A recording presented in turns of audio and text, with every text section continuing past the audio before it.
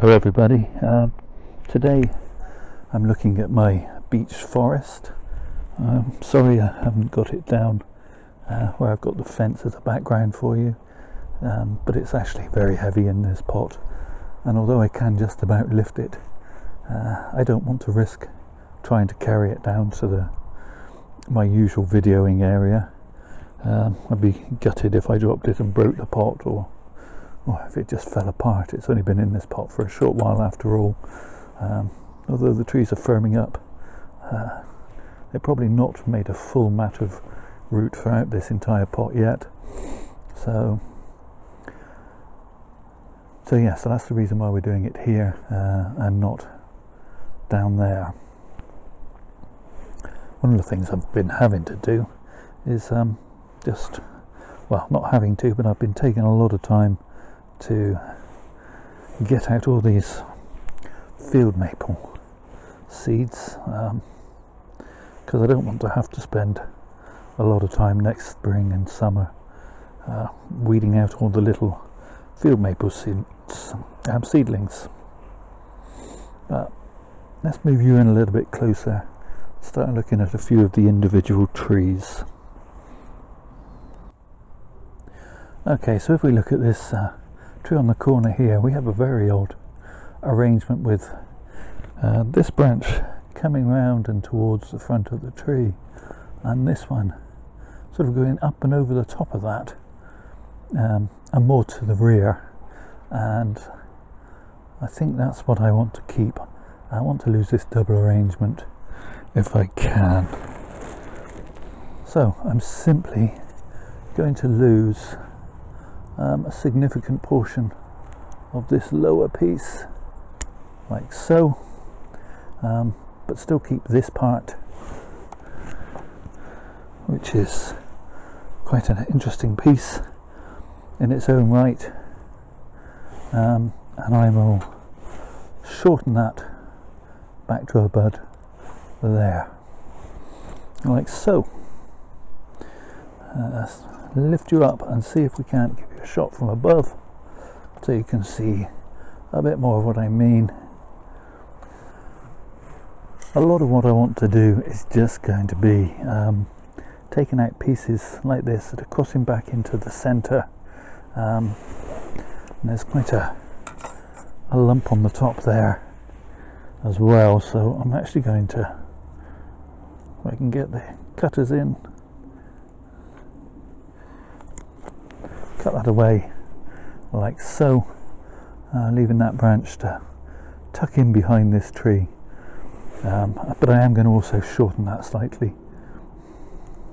Obviously I've removed all the leaves, I've cut them all away.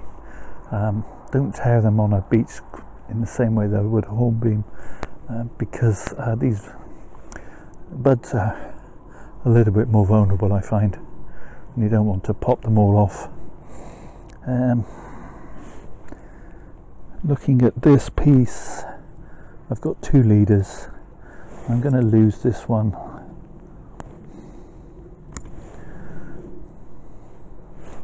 and I'm going to cut this back,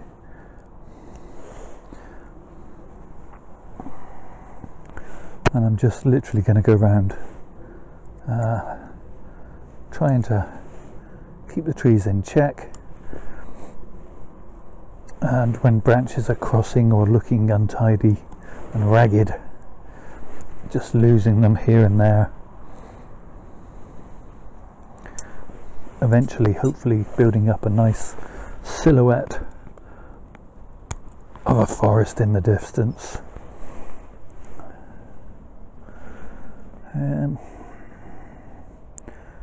I really like all the movement in these trees. I'm going to take out this piece and this piece, leaving this as my leader, and I'm also going to lose this piece.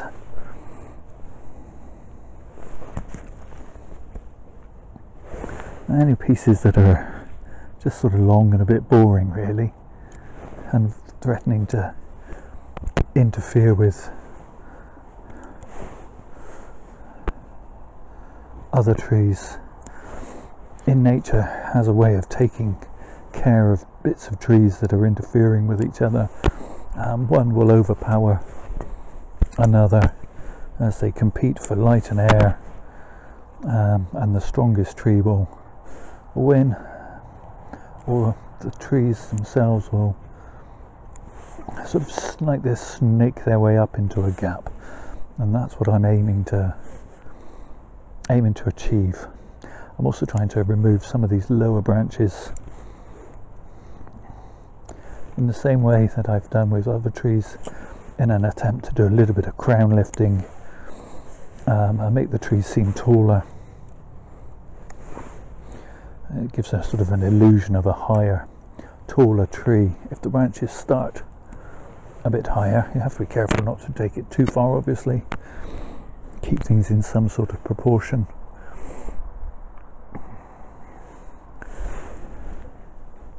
But most of the branches, these low branches, would be shaded out in nature by the other trees.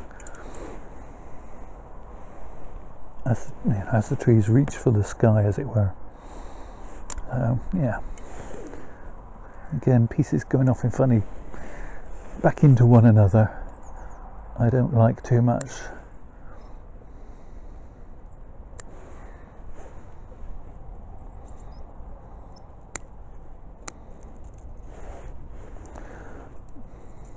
Very handy, these long-handled scissors as well. Just getting in, finding your way. Just snip here and a snip there. That tree's quite weak, and is crossing into this one. Let's move the camera around so you can see better what I'm saying. So this tree sort of runs up and forks here, and we have a piece that's gone off and is clashing into this tree here, and another piece that's come up into a gap. So I'm going to get rid of the piece that's climbed in and is clashing, like so. So I now have a tree that has sort of found the light here. That branch is clashing, so I'll remove those, and so on. I'm just working my way around the trees, where I don't want competing leaders, so I'm removing those. And long pieces like that can be got rid of. I had a long straight piece there. Similarly, I'm going to lose that piece, and I'm going to lose that piece which is interfering with this tree also. Over a period of time, I'm hoping to get the trees at the front being slightly taller, and then I'm tapering down from to the back, so that to the rear, so that the trees at the back look further away, if that makes sense. Getting that sort of sense of perspective, which I'm not at all sure I'm explaining very well, but you kind of want a dome and back to front, but you also want the further away trees from you to appear smaller if you can. Okay, so branch there that's going to interfere with this tree, and in fact I'm going to take that piece off. That's also interfering with that one.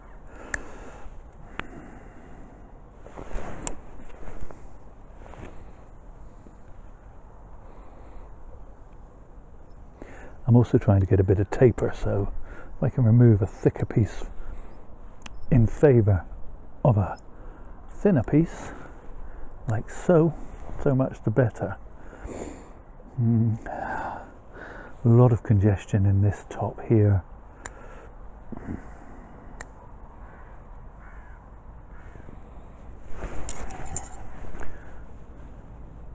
And I'm going to opt for removing all that congestion.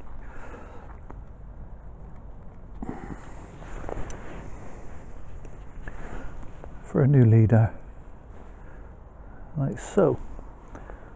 Okay.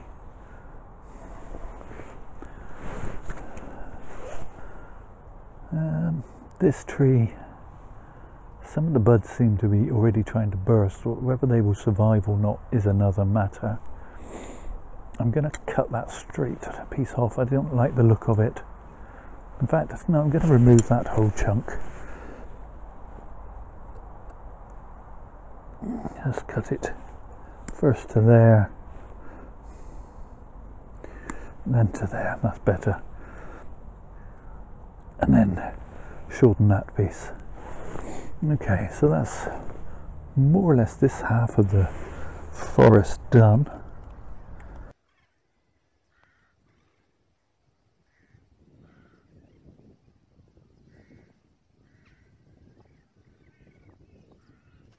Now we can take a look at this half. So just exactly the same. I'm removing some of these lower branches to raise that crown as best I can.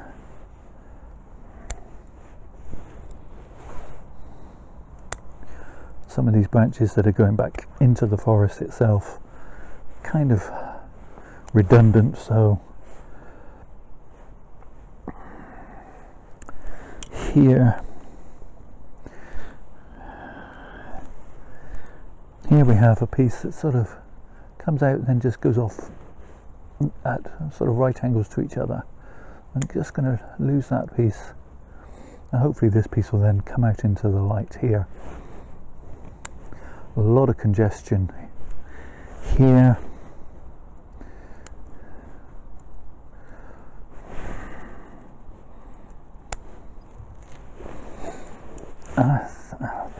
A bulge. I don't like that bulge, so may seem a bit drastic,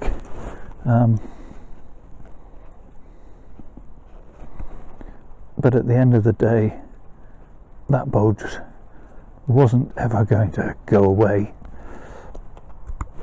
and was always going to sit there sort of looking at me slightly reproachfully, saying you should have dealt with me when you had the chance. So it's dealt with.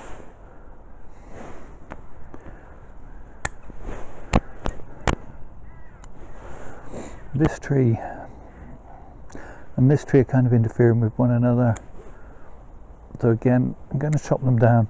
They both need to grow up taller, obviously, but we've now created a gap here for them to grow up through, I hope. We shall see how that goes in the growing season of 2021.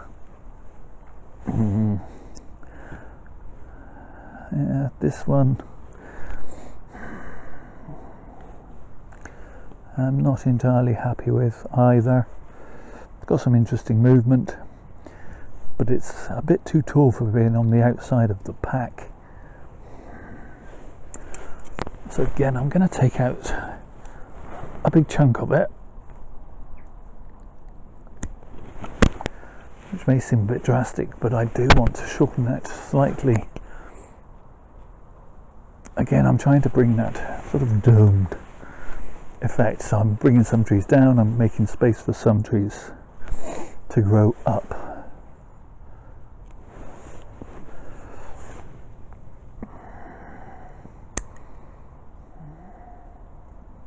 Do I want to keep that? I think I do want to keep that one, but I definitely want to lose that piece.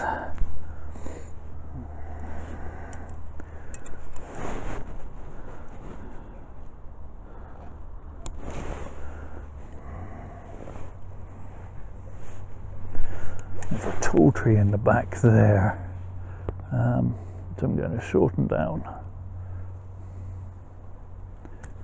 like so.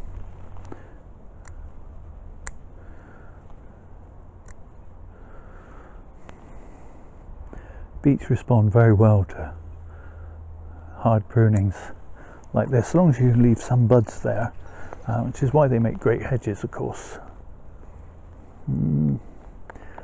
That tree is far too close to that other tree.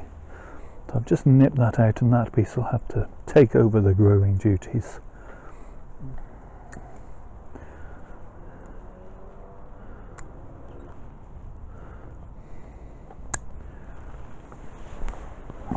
Okay, so again, this is kind of work that could wait until the spring, but it's done now, and then I don't need to worry about it in the spring, and this tree can then just get away and grow, do its thing, and when I've dealt with all the others that I need to repot in the spring and things, then it'll be time for this tree to have its first trim, perhaps.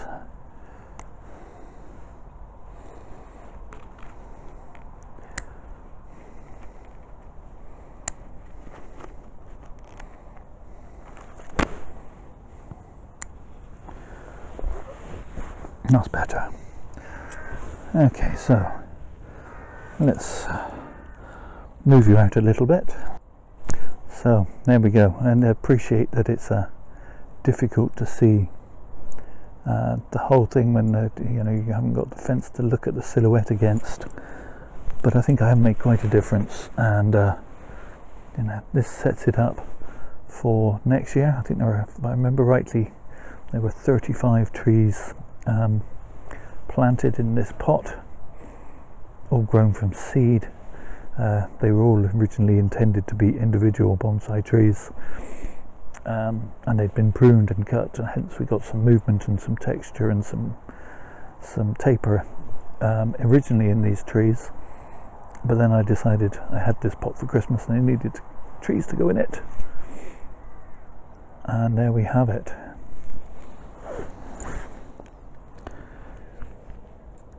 I just suddenly thought I had this piece of old polystyrene out waiting to go out in the bins. That'll give you a bit more of a picture of how the trees have grown and their current winter silhouette. So as you can see, hopefully we'll end up with bigger trees at the front, smaller trees at the back. That sort of classic dome shape that you often see on a forest or a piece of woodland on the horizon. And I've lifted up most of the crown, although the trees at the back are still a bit lower because they're that bit further away. At least that's the trick for the eye I'm trying to pull off.